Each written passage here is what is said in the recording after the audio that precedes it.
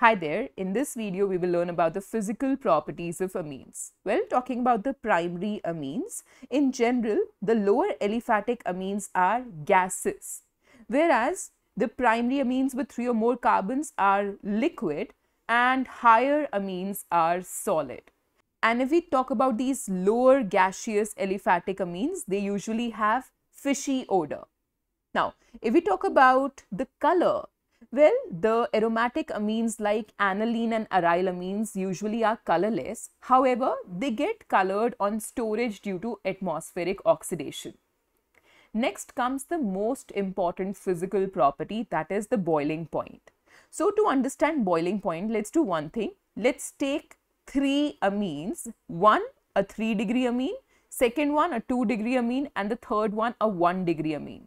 And if you see, the number of carbons are same. So these are the isomeric forms of the same amine. So we have N,N-dimethylethanamine, we have N-ethylethanamine, and we have butanamine, right? So the molar mass of all 3 of them is 73. But look at the boiling point. Yep, even though the molar mass of all 3 of them are same, it is 1-degree amine which has the highest boiling point of 350.8 Kelvin. This 2-degree amine has a boiling point of 329.3 Kelvin. And this 3-degree amine has a boiling point of 310.5 Kelvin. Now, why is that?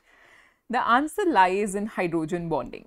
We know that when we talk about a primary amine has 2 hydrogens and 1 lone pair. Let me show a lone pair here, okay? So this is, let's say, a lone pair, okay?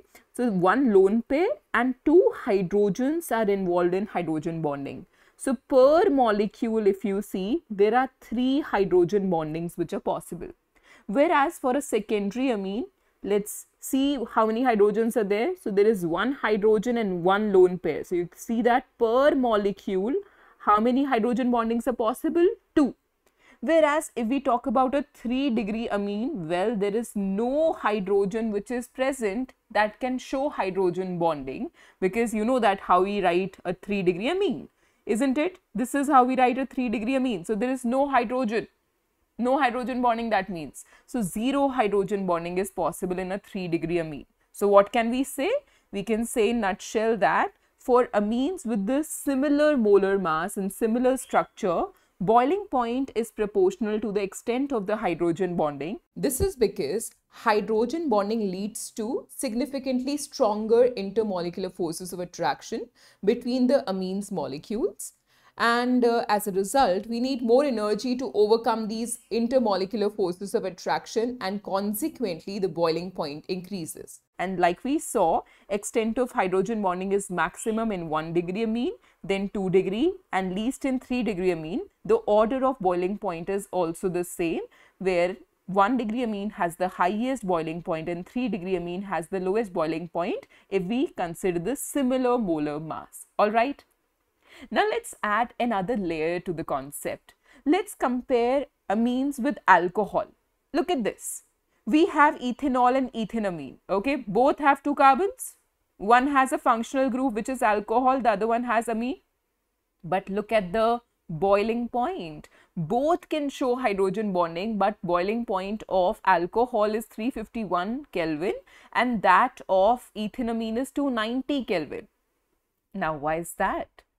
Well, the answer here lies with the electronegativity of these elements which are involved in hydrogen bonding, isn't it? So look at this. So here we have this nitrogen which has lower electronegativity as compared to that of oxygen, right? So nitrogen is less electronegative than oxygen, and that results in what? Well, the hydrogen bond between amine molecules are weaker than between the alcohol molecules. As a result, what you see? Amines having lower boiling points than alcohols with similar molar mass. Okay, so the story is different if you compare amines with hydrocarbons, because hydrocarbons can't show hydrogen bonding. The same can be observed from the data of the boiling point here. So if you take 2 carbons, that means if you take an ethane, you have a boiling point of 184.1 Kelvin. That's pretty low. You can see it's minus 89 degrees Celsius, right? It's so low. But Yeah, I mean, if you see the molar mass, yeah, we are appreciably decreasing the molar mass also. So if you count the molar mass of ethanol, it is what? 46 gram per mole, right? If you look at the molar mass of ethanamine, it is 45 gram per mole, and that of ethane is 30. So yeah, appreciably low molar mass. So yeah, maybe boiling point can be low. But even if you take propane, which has a very similar molar mass of 44 gram per mole, you can see that the boiling point is appreciably low, that is 231.1 Kelvin. This suggests that alkanes cannot show hydrogen bonding, and hence the boiling point is going to be appreciably less even though you take the similar molar masses, right? Okay, now let's talk about the solubility of amines in water. It is observed that lower aliphatic amines are soluble in water because they can form hydrogen bonding with water molecules, right? You can observe that here R is very, very small. Maybe it can be a methyl or an ethyl. So hydrogen bonding is possible, because of which you will see that lower aliphatic amines are soluble in water because of the hydrogen bonding with water. But what if this alkyl group becomes bulkier?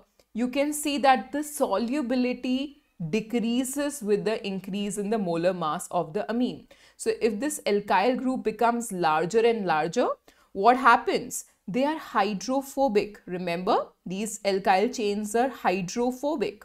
So since they are hydrophobic, they will try to repel water molecules, and hence it will become very difficult to show hydrogen bonding with water. So yes, the solubility of amines for these larger aliphatic amines becomes difficult in water.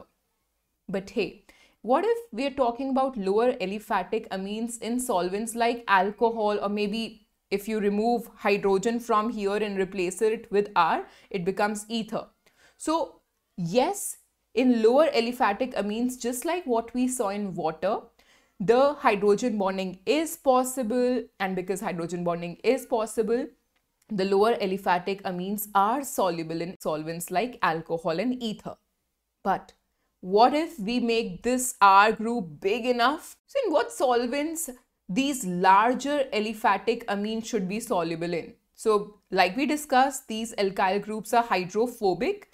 So they need a solvent that is now loving towards these alkyl groups, right? So the solvent that can be used in the cases of these higher aliphatic amines when this alkyl group is bulky enough is benzene.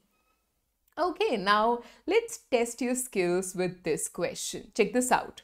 Which of the following should be least volatile? You have this propanamine, you have N,N-dimethyl-methanamine, you have N-methyl-ethanamine, and you have a propane. All right. And what has been asked? Least volatile. Pause the video and do attempt this question.